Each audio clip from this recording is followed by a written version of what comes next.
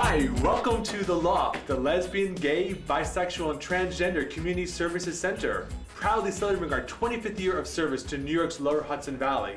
The Loft strives to be a safe space for the lesbian, gay, bisexual, and transgender community and our straight allies. The Loft is located at 180 East Post Road in downtown White Plains, and we're called The Loft, but we are actually in a lower level space. Go to our website, www.loftgaycenter.org, send us an email, info@loftgaycenter.org, or give us a call, 914-948-2932. Hope to see you soon.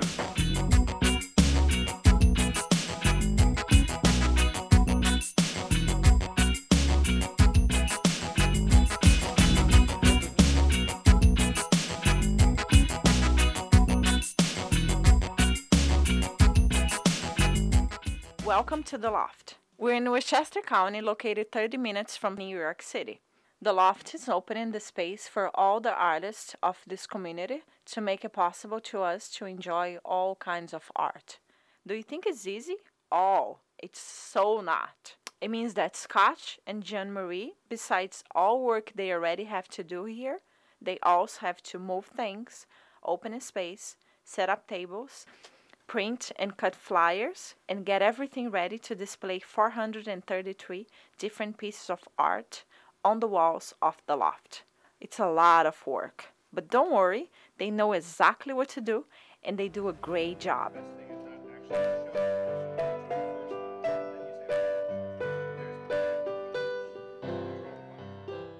The first artist we're showing today is Kaya Radin.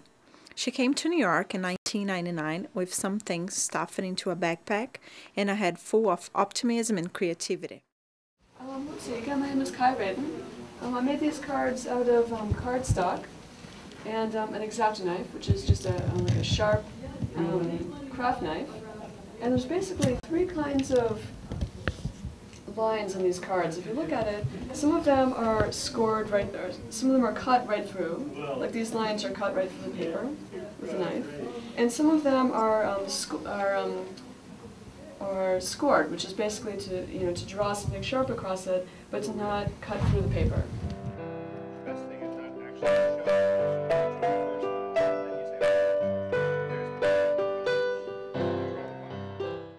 Another artist who is presenting today is Bobby Miranti. He has recently had his work selected for the Greenwich Art Society show, as well as winning first prize for a sculpture in the New Rochelle Art Society show. Hi, I'm Bob Miranti, and this is my work. I do a combination of ceramics and also digital photography. These pieces on the table are made from an extruder, which is a process of pushing clay through a barrel and then through a die that I make and then manipulate the pieces. And it gives you the ability to have texture on the inside as well as the outside of the piece.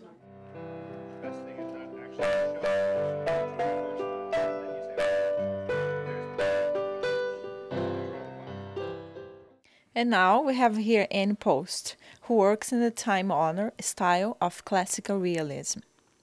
Anne developed the love for the painting when she saw Live and Brand for the first time at the museum when she was at 8th grade, and she never stopped painting. I've been training for many years, primarily as a portrait and figurative artist. I do life drawing. I like to continuously do life drawing. I started doing portraiture back in high school and junior high school, and then I went on to train at the Art Students League. And I always loved people, so I find my subject matter in people the most interesting.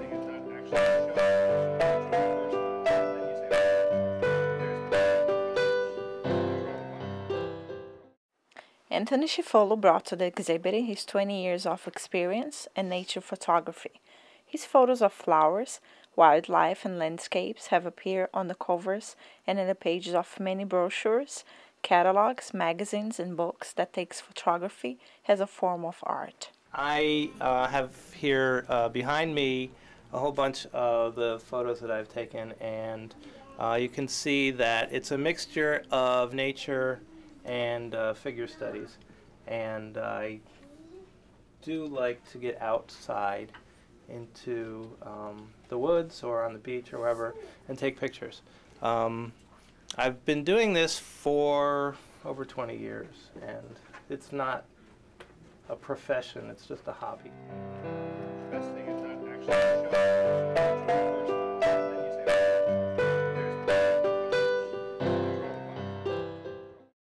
Mary Galliano is a unique artist who brought to the exhibit his deeply personal narrative in format of photography. In this project, I wanted to play with the light.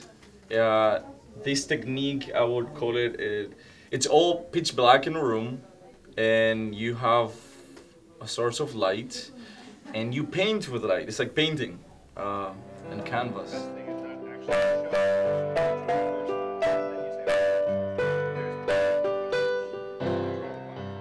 The Loft has many major programs. That hotline that was started in '69 is still in existence, the longest continuously running hotline in the area. Now it's a helpline, and it does everything to give people, doctors and therapists, to crisis calls and what's going on at the Loft. And that's one of the programs. Another program is a program for LGBT people 55 and over, and that's mostly social and some help with some of the mainstream problems that seniors face. The Loft has been here in the heart of White Plains for 25 years. This is a big year for us, and we're very proud of our community center. We've serviced the lower Hudson Valley for more than 2 decades. There are about 20 groups and services that meet here on a regular basis. We have everything from a senior program for those who are 55 and older, to peer support groups, to a helpline, to an artist guild, which is on display today, to other kinds of groups and activities like bowling leagues and other lectures and support groups that we put together on an as-needed basis. I'm very proud of our community center today. I'm very proud of all the staff and the other board members that help to make all of this happen. We have some staff that help us, but primarily we are run by volunteers, and that's the lifeblood of what the Loft is all about. So we're hoping more people will get involved. If you want to know more about us, go to www.loftgaycenter.org.